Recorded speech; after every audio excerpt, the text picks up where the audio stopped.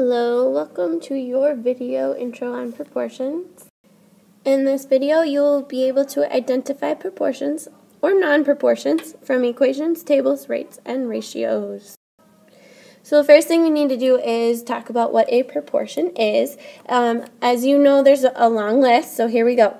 A proportion, you can actually see this as an equivalent fraction. So for example, if I have 1/3 and 2/6, those are equivalent fractions. They are also proportional. So make sure you get that example down. Next one is that it is y equals kx. It is direct variation. And so you can solve for k by getting rid of x. So then you end up with y over x equals k. It is slope. And slope we've talked about is the change in y over the change in x.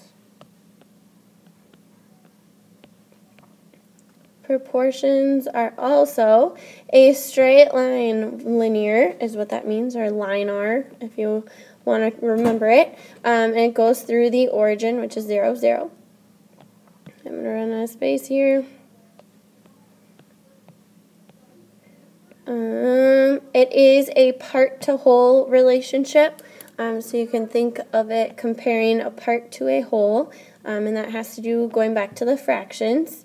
For example, 1/3, the part and the whole aspect there was a way you can see that. And then lastly, a proportion compares two numbers. How do I find proportions from an equation is the first question that we are going to address. So if you're given an equation like this one, y equals 3/4 x, how do you write the equation? Well, we know that y equals kx. So we know just from looking that 3/4 is k, and we know that k is always written as y over x. So I know then that it's 3/4 for k. Y is 3 and x is 4. So then I can use that information like a fraction, and oftentimes it'll be asking you to expand this out. So find the next point, or find another coordinate or something like that. So then you can find that missing one. We'll say x was 12 and you're missing your y value, and you can figure that out based on equivalent fractions. So going from 4 to 12, I multiplied by 3. So then 3 times 3, y would in this case be 9. Again, you could scale it down to, it's just whatever they end up giving you. How do I find proportions from a table?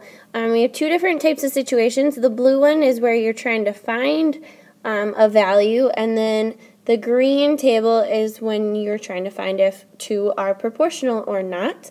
And we've actually done things like the green table before. So we'll do the blue one first, and we'll save the green one for after.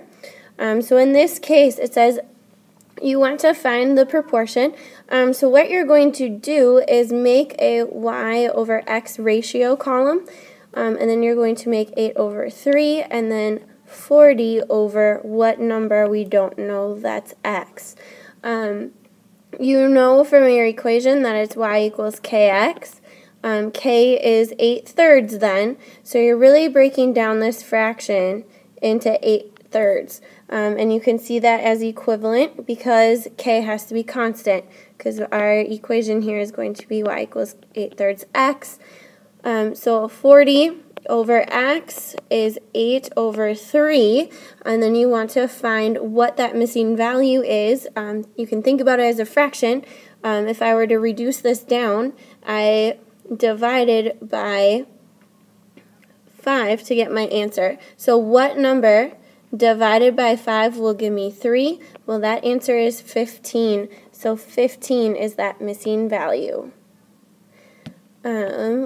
Green table here. Same thing, whenever you see a table, you'll want to make your y over x ratio column. So 7/4 and then 6/3. Reduce these down, we get 1.75/1, and then this one is actually 2 over 1, and you can see that these are not the same, so this is not proportional. If y over x was the same, then it would be proportional. The next question is, how can I find proportions from a rate or a ratio? Here's your example.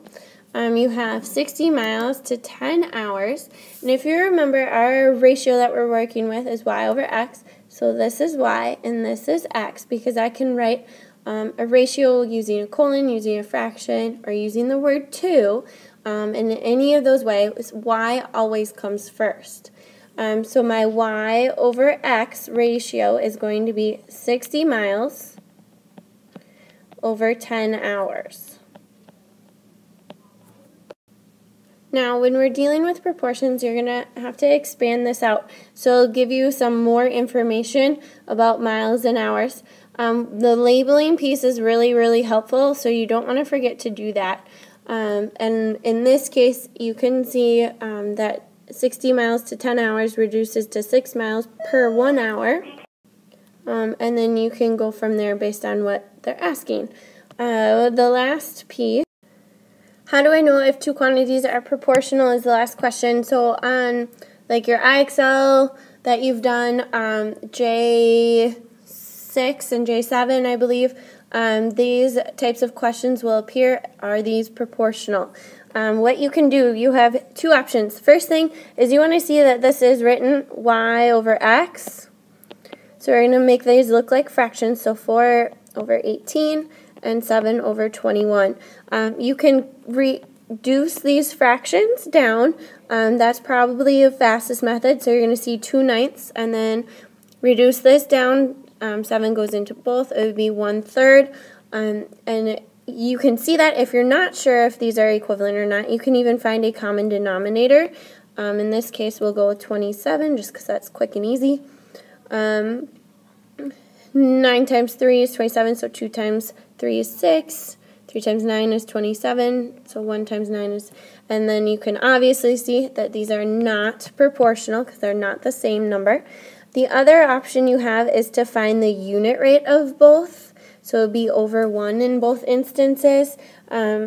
So 7 divided by 21 and 4 divided by 18. And if those numbers in the numerator are the same, they would be proportional. If they're different, they would be non-proportional. Right, it is your turn. 4 to 210 and 6 to 280. Is this proportional or not? Go ahead and show all of your work, picking one of the two methods, either reducing the fraction down or finding the unit rate. This is the end of your video. Please enter the your turn you just completed on the Google form that is located on my website under today's date. Thank you for watching.